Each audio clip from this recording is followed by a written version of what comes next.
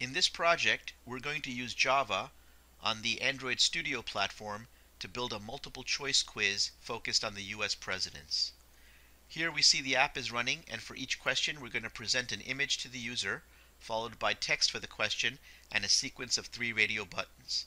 These radio buttons will allow the user to only select one answer. If they get the right answer when they hit the submit button, we're going to show them a little message saying they got the right answer, and then we're going to move on to the next question. Let's go ahead and get started now on this most interesting project.